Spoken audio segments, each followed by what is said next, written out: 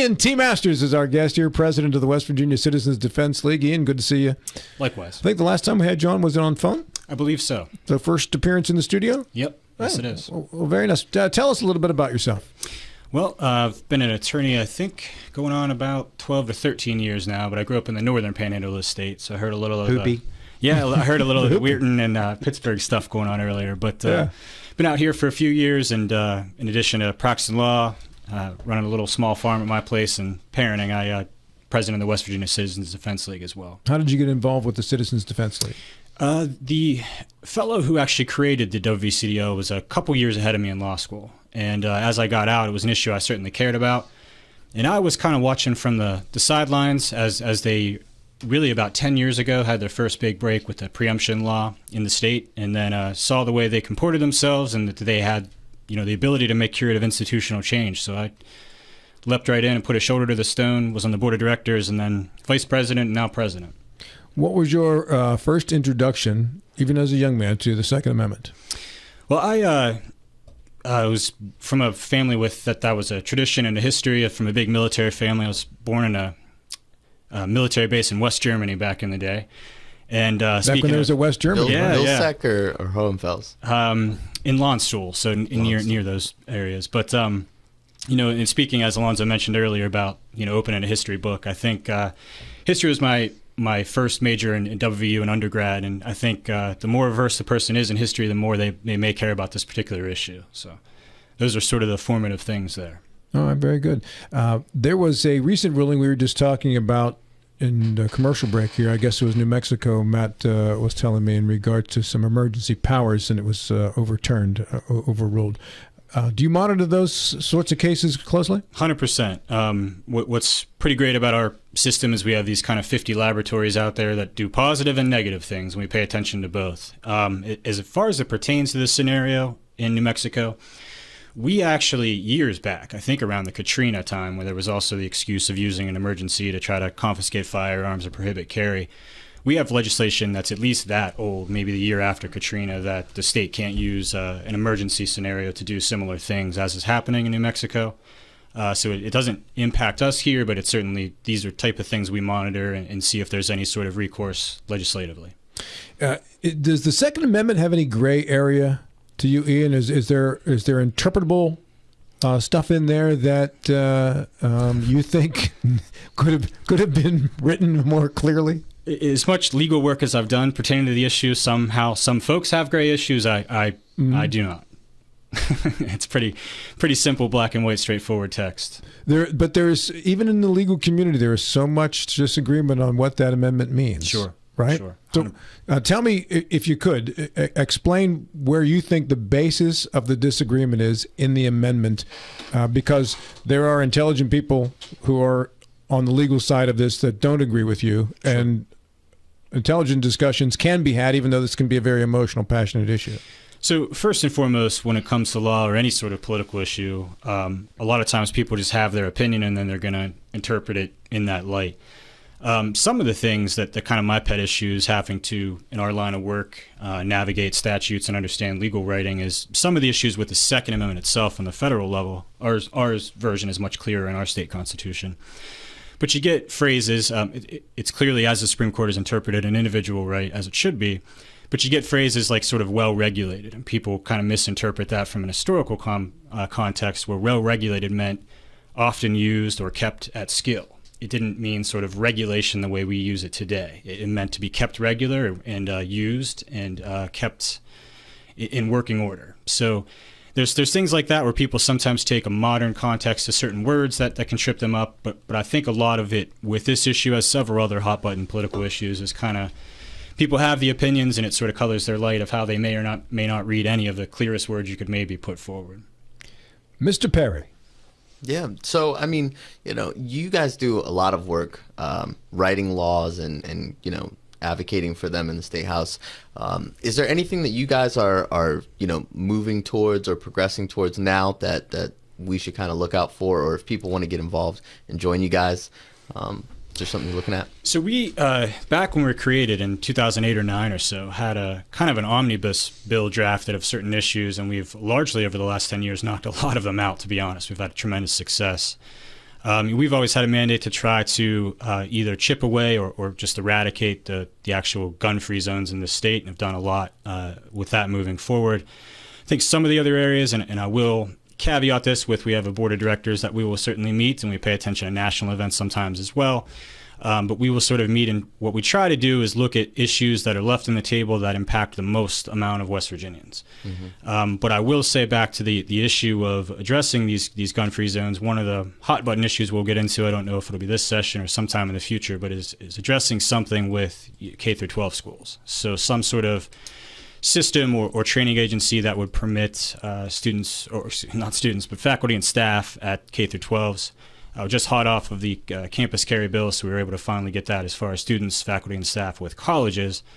But I think a lot of folks on our end in particular are kind of sometimes worried about the school safety through K through 12.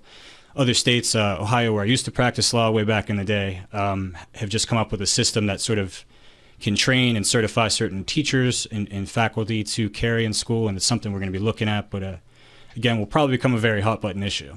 Yeah, no, absolutely. I guess just to follow up with that too, you guys also endorse candidates and do some of that stuff. So do you guys reach out to them, or should they reach out to you guys? Or because I know some people are starting to hit the campaign trail now. Sure. And honestly, we've had, myself in particular, calls from folks in federal office, constitutional office, state's office. Sort of, we've lengthened the political season a lot over the years. So we will put out endorsements. We do grades. We have surveys that we grade on these pretty laborious conference calls for hours, going over hundreds of surveys. But we are not going to endorse early, as some of these folks are. We have another legislative session to get through before those elections. And it comes down to kind of these, passing a piece of legislation is kind of a human puzzle where you're dealing with different characters and personalities. And right now, if you endorse someone for governor and they might be the chair of the Judiciary Committee, and you endorse the opponent, it might have some problems. So our goal is always to try to get the strongest piece of legislation we can through. So we will probably be slightly just after session, or maybe once our bill hits the finish line, that we will sort of turn into that mode. But we do spend a lot of time trying to educate folks about electing representatives that reflect their belief in the right to keep and bear arms, and that is a huge part of our organization. Yeah. Matt Harvey.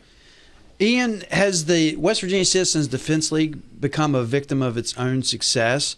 And by that, I mean being able to keep up the momentum from all the different victories, and West Virginia is pretty gun-friendly. Sure. That's an excellent question. I appreciate the opportunity to talk about it, because the short answer would be yes.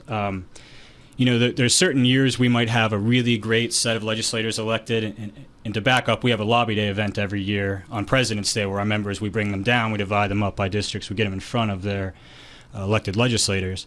And I've certainly noticed over the years of doing this that if, say, a presidential election goes a certain way that's perceived as bad to gun rights, that we have a massive attendance, but sometimes we have this wide open runway with great legislators, and we have a little bit less folks that show up. So there is in this issue a bit of a kind of panic that can happen that will get people off the sidelines. But when you have success year after year passing legislation, there can be an apathy we try to fight against to address and keep people up to task. I think this issue that happened in New Mexico certainly should help. Yeah. At least raise awareness that you never know when an issue concerning guns is going to spring up. 100%. And again, I grew up in the northern panhandle of the state, but now living out here, in the border of Virginia. When we were first created, and largely somewhat patterned after the Virginia Citizens Defense League, at that time, Virginia had much better gun laws than West Virginia at that time. And you can see what happens when elections go on and people maybe aren't as concerned, or one election can change an awful lot of stuff on this terrain and every other terrain. So it's definitely a crucial thing that you have to keep up to speed with and paying attention to going forward. How many members are there in the CDO? We have somewhere, I think, upwards of in between maybe 5,000 to 6,000 paid members. We run a Facebook page as well that I think maybe has 14,000 or 15,000 in it. But as far as our dues-paying kind of members, I think we've got somewhere between 5,000 and 6,000. What are the dues?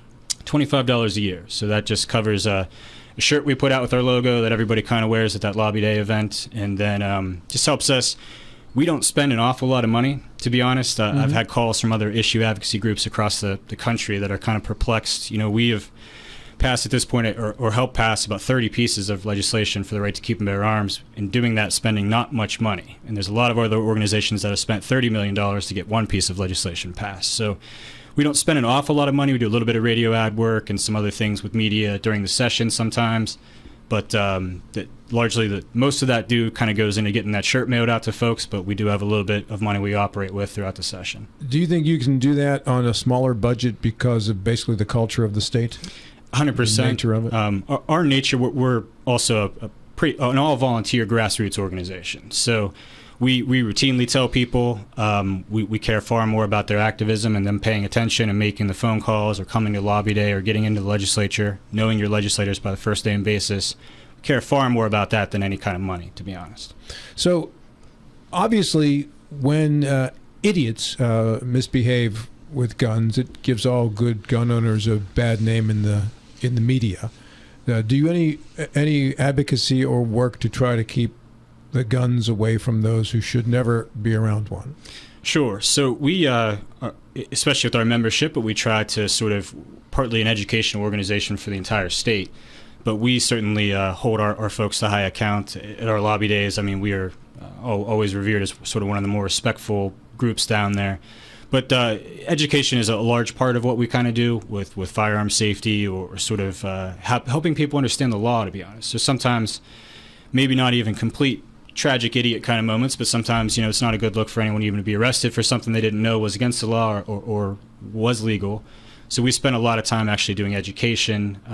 With this campus carry bill that passed, we're going to be doing some more events just sort of on campuses throughout the state to explain the ins and outs of that particular legislation, because we have just as much a vested interest as WVU or these other universities as making sure that goes smoothly. I know that they've advocated for laws to be put on the books to punish people who are misusing guns. The Citizens Defense League, they've done that in the past.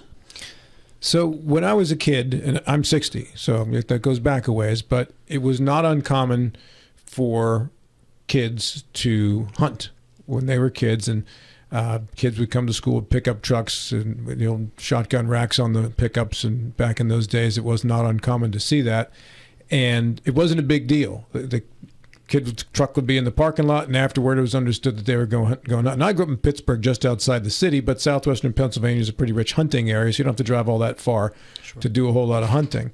That's not the case any longer, and if you went anywhere now near a school with a gun, you're going to have a lot of problems, okay? But the culture of the country has changed tremendously as well, and I don't know how many kids at a young age are getting the appropriate education in terms of the handling of a gun. I don't know how many 10-year-olds or 12-year-olds are going out hunting with their grandpa anymore, or their dad or their uncles or whatever. Do you think that changing of that culture has harmed families and the overall gun culture in the country? I do, to some extent. As I was sort of introducing my background again, I was around firearms at a pretty early age, really strictly learned how to give them the respect they require and to keep safe and to operate them safely. So I do think that some of that's happened as the country has become more of a sort of an urban and less rural environment. It's something that, there's a lot of times that people go a long time sometimes in their lives without encountering a firearm. That kind of adds to sort of the hysteria and the fear to these things when they simply are tools that can be used for ill or for positive. And I think it does. I think it's something, particularly in this country or in this state, something we as parents or just people in general need to work with, is to try to, I always kind of say that you don't necessarily gun-proof a firearm, you sort of gun-proof the child. You basically teach the children how to be respectful, that these things are serious, that they can be used and maintained safely, and teach folks how to do that. What do you think is an appropriate age to begin education? I wouldn't be arrogant enough to necessarily to put a button on that. I know I have an 8-year-old son that we haven't gotten into a lot of shooting or anything at this point, but he's familiar with what firearms are, that they are dangerous things not to be touched or moved, and he understands that. So again, he's sort of more of a gun-proof child than a child-proof gun. So he understands those things, and I would advocate that for anyone that's a firearms owner to do so.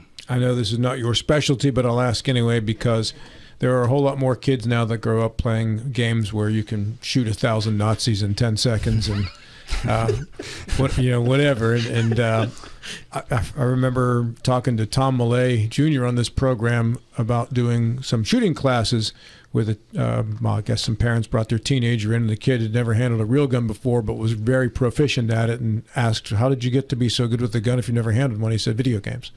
So I'm wondering if you're of the side that advocates that all of this shooting and killing that these kids are doing playing video games at a young age leads to a desensitization of these children. So we see more of these kind of incidents that take place in schools, in public, and whatever. And so many times you're looking at the kid going, "How the heck? Where would you even get that idea?" So I certainly think there are probably some broader social issues as far as school shootings and other issues outside of just video games. But it is interesting that, I'm back to being a bit of a history nerd, largely a collector of sort of older firearms and different war relics and stuff. And it is funny, you'll catch sometimes 12-year-old kids that come over and they recognize this particular German pattern rifle from World War I and these type of things. So it's certainly a level of familiarity. Again, I would sort of advocate more of a kind of sit-down and hands-on approach of how to sort of navigate a firearm safely. But I would think that the ills that we sort of see are maybe a little larger than just video games. Yeah, I would agree with you, but I do wonder, and I know people say, "Well, when I was a kid, I did this. It didn't cause me to go out and do that," and that's true for most of us. It is, but for some of us, I wonder, because if you just grow up and whoever your parent or guardian is just letting you spend 10 hours a day shooting stuff, blowing Nazis away and zombies on your computer or your console or whatever, I don't know. That's got to have some kind of effect on some people. Alonzo, you're shaking your head no. Well, no. I mean, nobody probably thinks, I'm like the model child of, the world or anything. But, I mean, I grew up playing these video games. Yeah. I used to I joined the Army, because I liked that kind of Call of Duty, type stuff. So I don't think it raises any type of negative effect. I think Ian's hitting the nail on the head when he says that there's other social implications that are taking place to kind of create that type of behavior. There are, because but don't they kind of all go into the pot of stew that comes out with somebody eventually? Having that moment. You don't think it's all a factor? Weighed. I don't think it's weighted heavier in the actual cases that you're seeing that this is popping up. There's a trend in the behaviors and the warning signs and recognition that there's a greater correlation in that sense than I would believe, it to be just from video game playing. Well, I mean, think about I'm by no means putting 100% responsibility on the video game. Oh no, and I understand that. Right. I feel like the volume of people that are playing video games and stuff, the amount of numbers of people that are actually from a young age going up playing video games, we're not seeing the scale of shootings directly correlated from that. It's one of those things. We're certainly seeing more shootings, though. But it makes them better at doing it when something else pushes them over the edge. Would you agree with that? I wouldn't, because even a real scenario in comparison to a video game, there's some things you can't simulate, and I think if you've ever had to answer a call like that, like I worked at the hospital, and I know that seems like kind of silly, but I was an armed security officer, and I've responded to multiple calls of someone having a gun in the parking lot, someone doing certain types of behavior. And when you're actually in that situation and that scenario, and the adrenaline's kicking, and you just kind of go in this like tunnel vision mode, there's nothing that you can simulate to basically say that a video game can construct the types of behavior that's necessary for you to take certain actions. I think with those kids, a lot of them take the coward's way out when they're confronted with someone that's trained and stuff. It's not the same type of so what you're telling us is, like, to make your point, you don't see a lot of people going in Martin's grocery store with a sword smashing fruit. Yeah, because everybody plays Fruit Ninja. Yeah, exactly. It's a much different. I saw Gallagher once, and I wanted to take a sledgehammer to a watermelon when I went into the supermarket. I did. Yeah, but you didn't. I didn't. I didn't, You because chickened out. I was trained at a young age. A sledgehammer is a dangerous object, and you use it responsibly. And fruit is delicious. I'm Italian. My family's in construction. You know, I think what would be very helpful is for young children to, shoot a gun. They should be introduced to that. And I'm going to do this with my daughter when she gets old enough. I want her to harvest an animal. Sure. So she'll have to appreciate what goes into it, and so she will be less wasteful with food. And there's a certain respect that you gain by having to kill an animal. One thing I'll say, and I 100% agree with you there, Matt, but one thing I would say, and this is back to the opportunities to so train or so familiarize folks with firearms. One of the things we're looking at, and I think this is going to take a long time to really untangle and figure out, but back to the idea of kind of having a bit more urban population or less sort of folks that own 20 acres that can shoot on it, is we have some real hopes. We have to fight tooth and nail sometimes to keep public ranges open throughout the state. We don't have a lot of them. Don't get Brad Knoll started. But it's something that I would certainly want to expand and sort of look at, because we do need more opportunities even to do those kind of things. I mean, hunting is certainly one of them, and one we have great tradition with in the state, but would like to see more opportunities there for folks to do that if they were inclined. Make this a quick one because you got 30 seconds. Where's the closest local or public range? That's a good question. I think there is a partial one out at Sleepy Creek, the wildlife management area, but I'm not certain of some of them this neck of the woods. I've a little bit of my own property I can shoot on, so I haven't had to use them out this way.